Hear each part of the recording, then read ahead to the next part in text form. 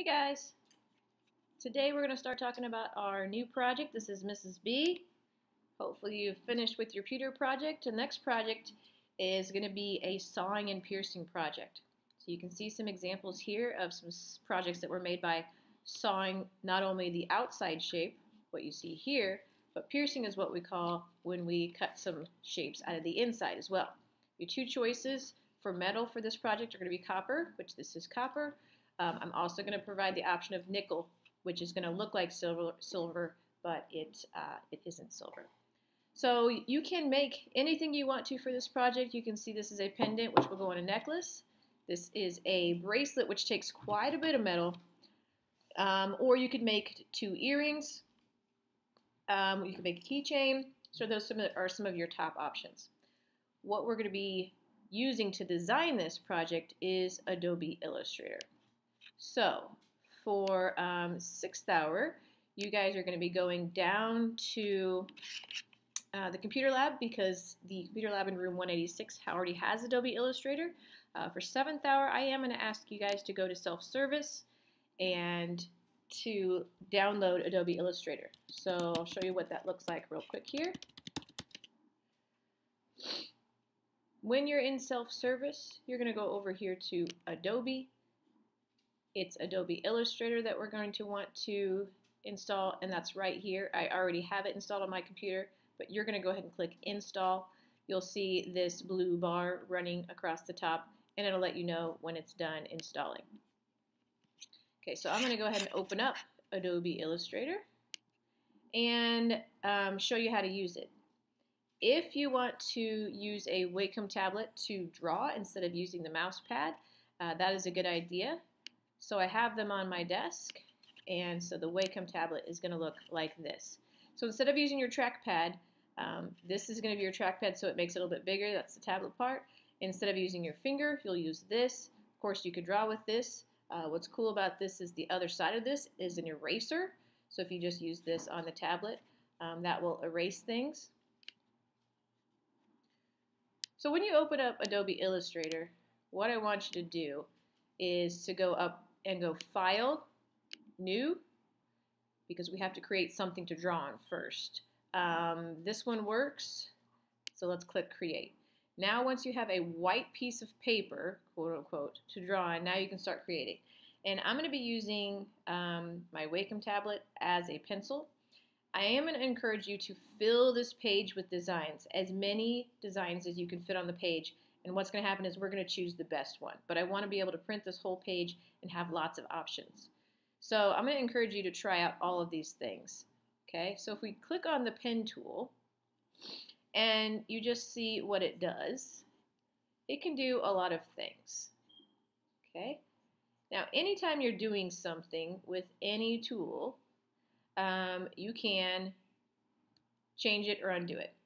Okay, so what's going to be helpful if you don't already know this is Command-Z is undo. And you can go Command-Z, Command-Z, Command-Z, Command-Z. Okay?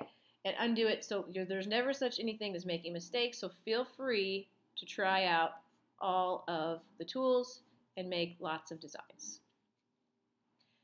Okay, once you have a design, you're like, well, I kind of like that. Let's mess with some of the things up here. Okay, so for example, if I click on this, what kind of line do I want? Do I want it to be a little bit thicker in one part? How thick of a line do I want? Let's get it up to 6 point. That's a little bit thicker. Let's get it to that point. That's a little bit more interesting. Also a little bit easier to saw. So think about what this is going to look like in metal. Could I saw this out easier than this? Yes. That would be incredibly hard to saw something out that thin.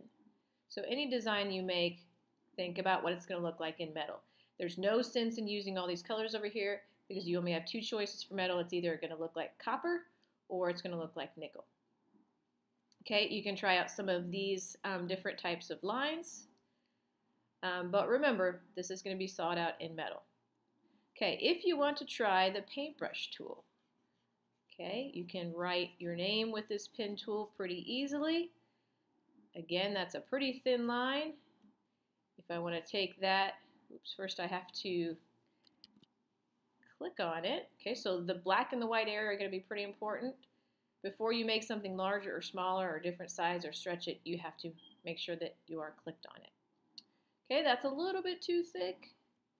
That's a little bit thinner, but I still don't have the holes for my A and my D.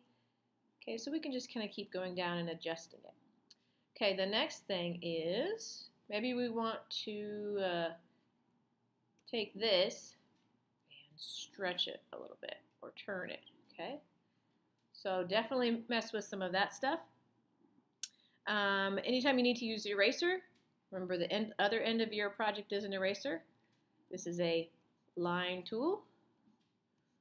Okay, what kind of lines do I want to make? Do I want them to be uniform? Do I want them to be a little bit thicker and then a little bit thinner?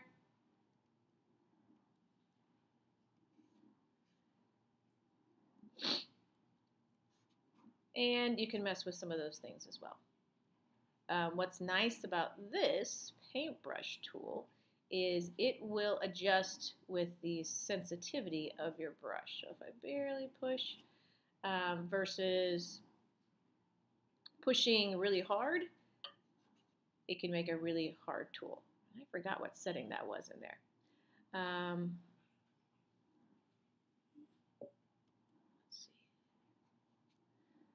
All right, let's mess with the shape tool. I want to show you the shape tool before we move on. Okay, so what this does is, let's say I'm trying to draw a triangle, but it's not perfect. After you draw it, it will make it into a perfect triangle, or a perfect rectangle, or a perfect oval.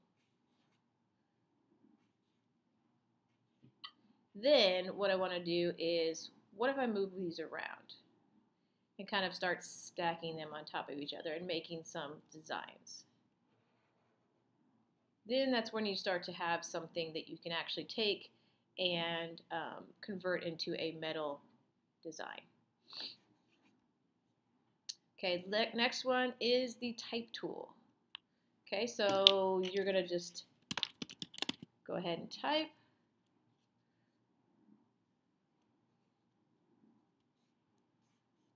Let's see.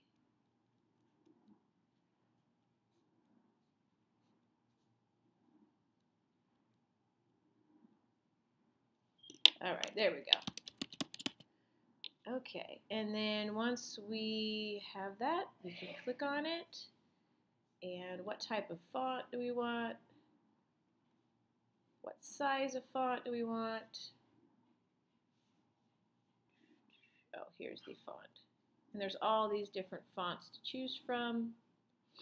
Some of them are pretty elaborate. So if I want to do cursive and then make it really big, then that might be something that I can start to have in metal. Let's move it over here. But it needs to be maybe a little bit closer together so it's easier to saw, and maybe it needs to be a little bit thicker, and so we can adjust that as well. Okay, so like I said, play with this. Anything that you don't like, just go Command Undo. You can mess with some of these things that we haven't done. I haven't showed you here. Fill the whole page. When you are done, let's go File and let's save it, because we are going to be working on this Monday as well. Okay. We're going to call it Sawed Project. And go ahead and click OK. Okay. What I'm going to have you do when you finish is I'm going to have you put this document onto Google Classroom, and then I will be able to print it off, and we will cut this out directly, paste it onto our metal, and then saw onto our metal. Here's how the sawing works, just so you know when you need to saw into something. Here's how the process works. So we can see we've got our saw blade right there. Let's show you what she's going to do with it. Through where the top surface is. You can see how she puts the blade into the hole that she's drilled. I'm going to go ahead and start. And then that's how you saw the I'm going to inside. work my way around. Always keep your blade moving when you're sawing. Again, holding her saw blade straight up and down and sawing like that, using a bench pen, and then she sawed out the whole inside of that. All right, And then file and clean get up to the work.